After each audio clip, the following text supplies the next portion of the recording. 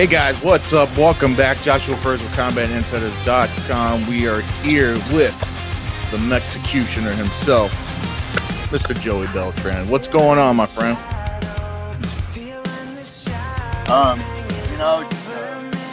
Adjusting to the new normal, trying to deal with life on life's terms. Well, man, talk about it because I hate that it's even a topic to discuss, but like you said, it is what it is. This is the times that we're in, man. How's it affecting you, locally where you're at? You're over in Cali. How's it affecting you over there? How is it affecting your everyday life, your training? Tell us what your day-to-day life is now since all this stuff happened. Yeah, so we went, me and my girlfriend and the whole group of the amateur fighters that we trained from over at 10th Planet Oceanside. We had a girl that was fighting on March 14th, right? And we were in communication with the promoter for Tough Enough. We rented a van, we got all the way out there, fucking checked into the room, the girl weighed in, and then that night, we're chilling at the Spearmint Rhino. Literally at 10 o'clock at night, we get the fucking text that the show got canceled. Wow. So that was a pain in the ass. That started off Corona off to a good start. And then basically we came back to San Diego, and it was just like I worked one more day at UFC gym in Oceanside, and it was like weird. They had all these rules. They were like counting people at the door, and I was like, this is silly. Like, why don't they just shut it down? And then the next day they shut everything down. Yeah. And so that was on the 16th. And ever since then, yeah, man, I haven't been working. I love my job. I love teaching over there. And then, and everything with BKFC has been basically up in limbo, and I get it, man. Nobody really knows. Nobody has answers to what's going on. So I know it's nothing personally against me. It's just, fuck, man. We're all kind of sitting here with our hands in the air like, whoa, what do we do now? Yeah. Yeah. How's it affected your training? I mean, I know a lot of people are just kind of like making do with, things they got around them and doing more outdoorsy stuff. So like, how has that part affected you? Yeah. I mean, it's very much similar to me. Just lots of running.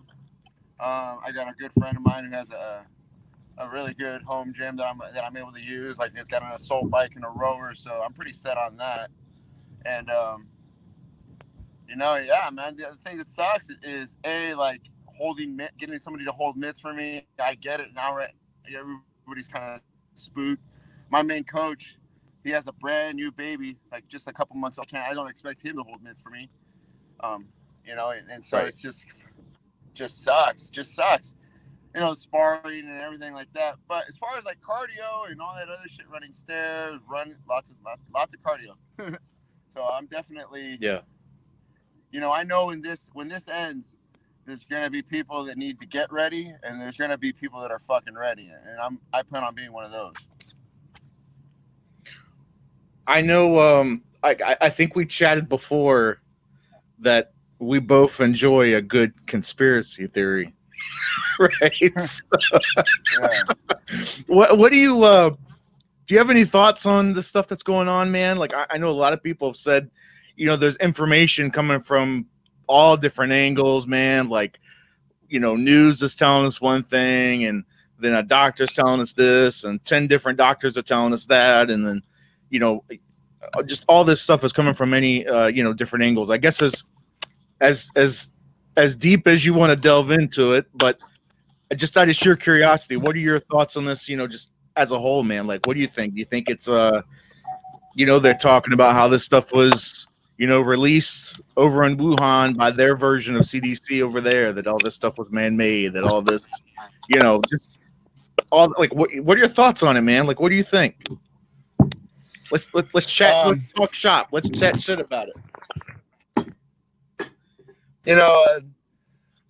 I'll always start off by saying this. I'm not political at all. I think I watch politics as a form of entertainment.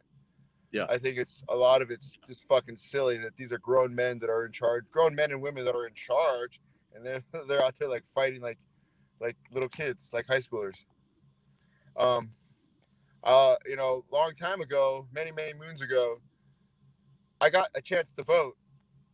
One election, I had an opportunity to vote one election. That was Al Gore and George Bush, and I voted for Al Gore because just grew up poor, and you just kind of like have it indoctrinated that you're supposed to be a Democrat. Because that's just kind of like, so I voted for Al Gore, and that's what we learned about the Electoral College with all the shenanigans that went on with George Bush. Yeah. They had to do the recount in Florida, the flipping Chad. Yeah. Or whatever. Yeah. That's when I really learned that like our vote really doesn't fucking matter, because at the end of the day, they can win the popular vote, but the Electoral College can just overrule it. Right.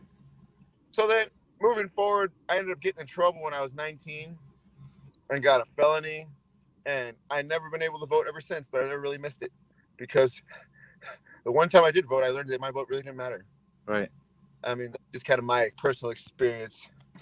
So this whole thing with like Trump and everything, and like, you're like, once again, I'm just speaking just from my viewpoint. I'm not saying follow my views, but like the whole thing about Trump being racist and all that stuff, and all talking all this shit about Mexicans and stuff like that. I'm like, you mean to tell me you really think that Trump was the first president who's racist, or the first president who used racial slurs? Like, I doubt that. I think just Trump's just a fucking dumb. Like, he's like a meathead.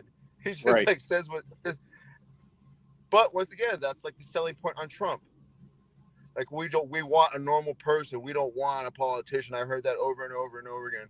He says what he feels. He's a straight shooter. And so, whatever. I don't know. We could go on for days and days. But anyways, my viewpoint on Corona, I don't really think, I mean, obviously coronavirus is real and people are getting sick and people are dying. Right. But I just think there's something bigger. There's a grander scheme of things. Like, why is the media just fucking sensationalizing it? The amount of people that die. And now if you look at that, like, I live in Southern California, man. I hear about people getting shot, people getting OD, people overdosing and getting found in the local parks, like all kinds of shit like that. Like, I haven't heard any of that. So you mean to tell me like coronavirus is here and now people aren't getting shot, people aren't getting robbed, people aren't dying in the hospital, people aren't overdosing from heroin now? Like, right. All right. Right. It's all about like, the story that the media wants to portray.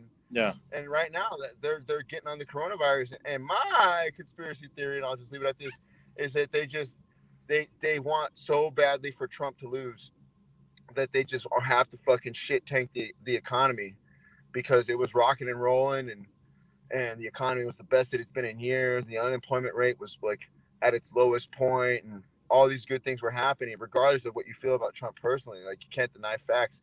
Numbers don't lie. Wins and losses don't lie. And that's what I think was happening. And so, I don't know, man. Or it could be on the other side that this is the most deadliest thing we've ever encountered. It's going to be the new Black Plague and we're all going to die. I really hope it's a conspiracy theory, because that's a little more comforting than this is the deadliest virus we've ever encountered and we're going to die. I like it, but sometimes I was reading, I was going over some stuff in the internet because we have nothing but time, and how it says like conspiracy theorists often find comfort in their wild, crazy conspiracies, because it's like it's easy to lean on something like that than on the harsh reality. Like, this world fucking kind of sucks. This world is. I hope it's a conspiracy and it's not that we're all going to die from corona. Yeah. Where I kind of hold my laurels, man, is I always find that the truth is somewhere in the middle, right? Like I always, you got, again, like you said, media, they sensationalize things, and then you have people on the opposite end who are the other extreme, right, where they don't take it seriously enough, and it's like the truth is often somewhere kind of in the middle. And it's weird, right? Because I was reading some stuff too that a lot of doctors have been coming out and they're trying to purposely hike up the numbers for coronavirus, right? Because they're saying that they're counting, people who die from regular flu, not coronavirus, but just regular flu or just other ailments that have nothing to do with COVID-19. but they're reporting it as coronavirus because they want the highest numbers possible. Like you said, there's a lot of talk of they're going to use this as ammunition for the election, which it's hard for people to hear that and I think accept that, and they end up throwing it back at someone like our face, like, oh, that's just a conspiracy theory. Yeah, well, I mean, really think about it. If you really thought about it, it makes a lot of sense, and it's pretty shitty. It's a pretty shitty realization that you have one side of the country that is willing to do that, and use the media and build up these numbers in a negative way just to try to get back at Trump. And like, I'm not the biggest Trump fan, like I call him out just like anybody else, but like it's pretty sad, and it's pretty obvious in my eyes that that's what's going on. I don't understand it. I don't think I ever will. I don't know what happened other than, it's just they hate Trump. The left hates Trump. That's it.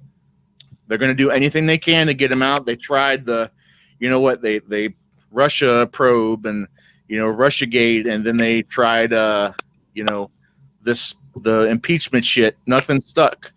So they're just going to keep going and going and going and going and going until something finally sticks. I don't know. Yeah. It's weird, man. It's weird. It's sad times. It's sad times. And, and I get what you're saying. A lot of people, like conspiracy people, find comfort in that. But let me tell you what, I don't find comfort in that. I don't find comfort. I think half the country is, has a target. There's a target painted on Trump's back, and they want him so bad that they're willing to fudge numbers on something that really shouldn't be fudged, because what they're doing is scaring the shit out of people. Like, if they're fudging the numbers, let's say if reality is, I mean, one death is bad enough. So like I said, I'm not trying to downplay. I know this is a real thing, and I know it's, it's making people very sick and dying from it. So first off, like, I'm not downplaying that side of it, but let's just say the real number is, 2 deaths in one day. That's the real number. But really, they're saying like 50, and it's freaking people the fuck out even more than it would be if it was just 2. And they keep hiking up these numbers, and next thing you know, people are, buying 80 fucking rolls of toilet paper and 80,000 cases of water, and they're lining up at the grocery store, and they're this and that, this and that, this and that, this and that. I don't know, man. I don't mean to go off on a tangent on that. It's just oh no. Hey guys, it would be silly to not talk about it. It's sad that we have to have these kind of conversations, because think about this, man. A month ago, me and you were talking. You were gearing up for this fight with God Beer. Matter of fact, it's supposed to happen tomorrow, right? Yeah. You were gearing up for this fight. It almost feels like another lifetime a month ago, right? It almost feels like it was another lifetime ago since all this stuff started happening. Yeah, it sucks. It's fucking really heartbreaking. And yeah, man. Once again, like, if I didn't have like my weekly check-ins with my performance coach, my mental coach, like, dude, I would have. Yeah. There's every reason to go off your rocker, and and like, it sucks. There's a lot. Yeah. But it's like everybody's hurting. Everybody's hurting, with the exception, I'm sure, like. But I mean, like, I would say maybe like rich people, but even rich people aren't allowed to go in public right now. Right. So maybe they can like build a little makeshift nightclub in their house or something like that. But like, I don't know. It's like this sucks for everybody right now. Hey, let me ask you something, because I'm on the East Coast. I'm in Virginia, right? So how exactly are you guys under like mandatory lockdown over there? Like, you can't leave your house kind of thing, or like, how does it work over there? I remember like the first day, like when they announced it on a Sunday, and then like the next Monday, I was like, okay, like I like geared up. I was like, okay, I'm gonna go out to the grocery store. Like like all pumped up, and I'm like, oh man, I hit the streets. I was like, I thought this looked like a fucking normal Monday. Like, there's a lot of people out still. It wasn't until like I would say like 2 weeks in that you started really seeing like the traffic die down and everybody like there's a lot less people out on the street. So we have the stay-at-home order, I believe that's what it's called. So basically, we're supposed to only go out for essentials and stuff like that. And yeah, and me personally, like my student loan, I got the email that stuff, those payments are not going to be automatic debited anymore. That got suspended until September. My landlord, she told me April was cool. We'll reconvene for May. I was like, all right, well, that's good. Yeah. And it's like, this thing is like sucks. It's like everything was about to re-up. Like for me personally, like, and for all my fighters out there know, like, when you get like, you go like 6 months in between fighting, you're like, even if you're good at saving money, like, dude, man, like, it doesn't really stretch that far. And then I'm like, but mentally, I'm like, it's all right. We're re-upping. We're going to come up on like 40, 50 G's this next month. It's going to be good. Life's going to be good. Let's do it. Let's keep pushing. And then boom, this fucking shit hit. Yeah. So that sucks. But it's about adjusting. It's like, hey, man, I grew up poor. This is nothing new to me. I know how to live lean. I know how to, I know how to just deal with the essentials and, just for me, it's a lot about the, just the boredom and being in my own head. That can be a real dangerous place for somebody like me. So just definitely got to stay busy, stay on the phone, talk to a lot of people. Yeah. And, it's like upstairs in my head by myself. That's like being a little kid going to the attic. You don't ever really want to go to the attic by yourself. Right. And so I gotta stay out of my own head. So you put out a video, which you have now since deleted, and you talked about it. We saw Shannon Briggs call out Mark Godbeer, and Mark responded, and they had a little back and forth on social media, blah blah blah, right? And then you put out your video, and essentially what I assume, maybe you talk about it. I don't want to assume anything, actually, but it seemed like you did you feel slighted? Did you feel pissed off that maybe? Yeah. And then, like, part of me is just boredom. Part of me wanted and I waited like a couple days. Like, I was like, whatever, these fucking idiots. Let them yap at each other on the internet. And then, like, I was just kind of like bored, feeling some type of way at my house. And I was like, I've been a fan of professional wrestling long enough. I know how to do this. Yeah. And I just basically just cut a promo on him, dramatic pauses and everything. I was really proud of that video. But then after watching it, I was like, that goes against like so much of shit that I always say. Like, it's like, just do your talking with your fists, But basically, like, what happened was, it's like you said, Shannon Briggs was signed. It was like a big hoopla by Bare Knuckle. Even though, here's my opinion on the Shannon Briggs thing. Shannon Briggs, you could put him in the same category as that Iranian Hulk guy. Like, oh, great, you signed him. Is he actually ever going to fight? Until you fight, like, shut up. Like, until you have a signed contract with somebody, you have a date, or any of us have a date, like, I get it. But then I also understand, like, like social media, and even though I don't do it, maybe I shouldn't be so judgy on people that they like to do it and they like to stay relevant, and maybe they have their own personal needs, their desires to have their ego stroked, or whatever the fucking case may be, or their followers and put out content, whatever. But regardless, what happened was he put out a video, called out, he got signed, and he put out a video calling out Mark Godbeer, which to me I just thought was silly. Your whole motto is let's go. Yeah.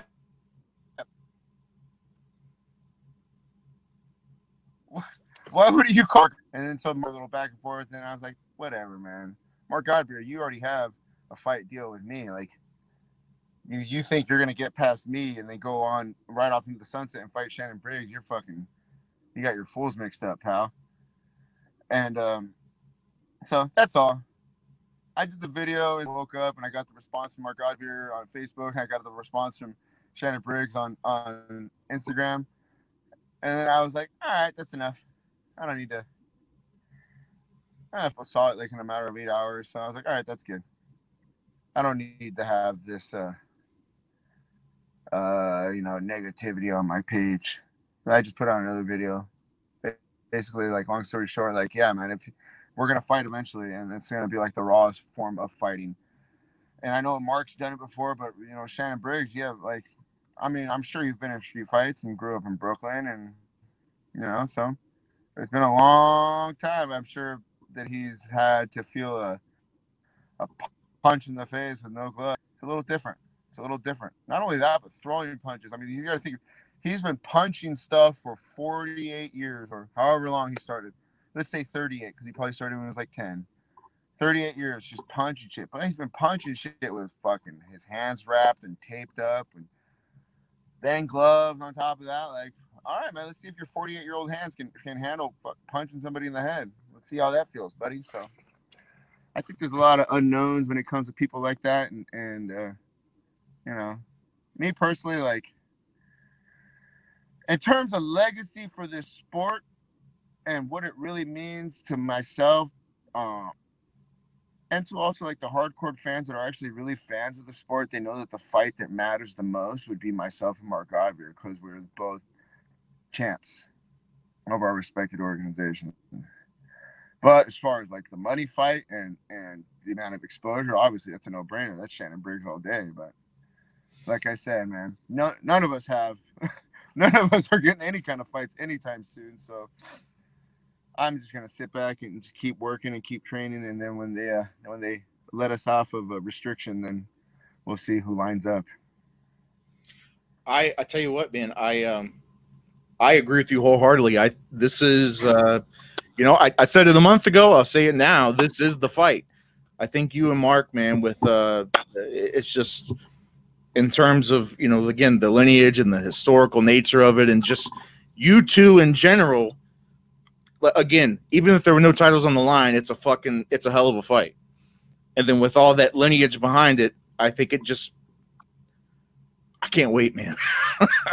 I can't wait. And it's I feel like I feel like a little kid that's walking through maybe like a candy store and can't touch stuff because we have to wait, right? You have to be patient because of all this, and have again, I know there's nothing set in stone, but like, is there any loose idea like June, July, August that maybe Bare Knuckle has gotten to you and said this is when we want to try to do it, or is there anything? I just based it upon if they rescheduled the Kansas one for June, right? I would hope that we're in July. Okay. But once again, I mean, that's just me just. They rescheduled Kansas for June. Yeah. So numerically, June, we're next. Yeah. June 20th or something. Yeah. So I think 20th. I would hope.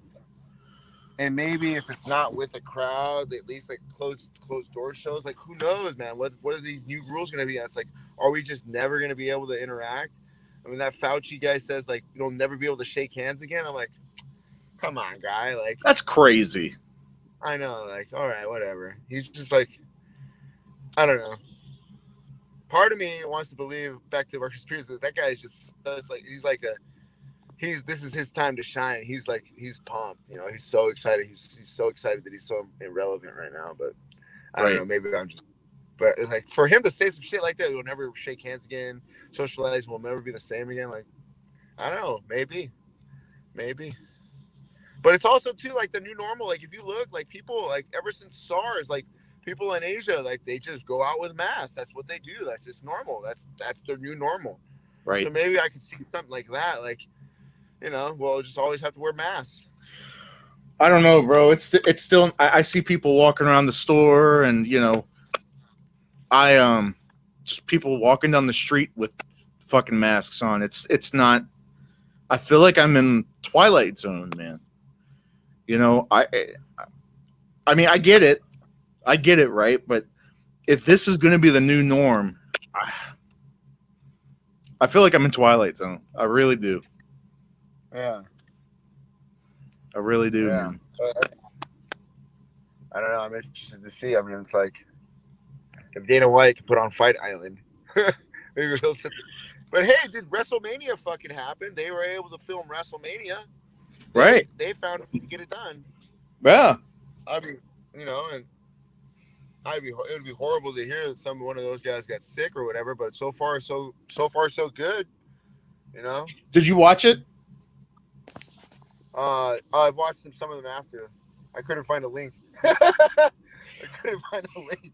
Well, I was gonna say, I watched it, man, and you know, I think we've touched on this before too. Like I'm you know, lifelong wrestling fan since I was like, I don't know, 10, 11, 12, probably before that. And it was definitely different, you know, without the fans. It was because pro wrestling is a showman sport, right? So like this stuff is made for people to react to it, to kind of know that you're doing a good job or know that you're doing a bad job.